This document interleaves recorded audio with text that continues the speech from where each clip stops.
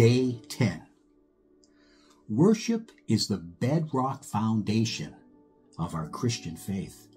Reconciliation and mercy flow from true worship.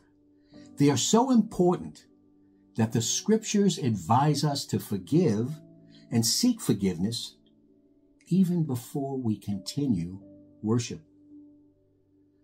The Lord is incredibly forgiving toward us. He's always willing to forgive our sins, but we must repent of our sin. We must ask for forgiveness in a spirit of genuine repentance. And as God forgives us, so we too are called to forgive others.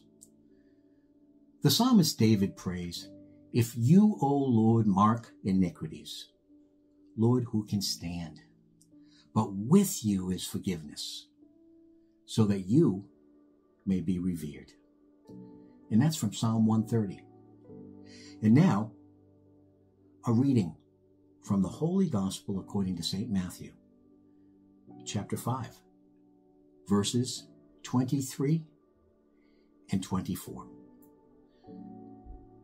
So then, if you are bringing your offering to the altar, and there remember that your brother has something against you, leave your offering there before the altar. Go and be reconciled with your brother first, and then come back and present your offering.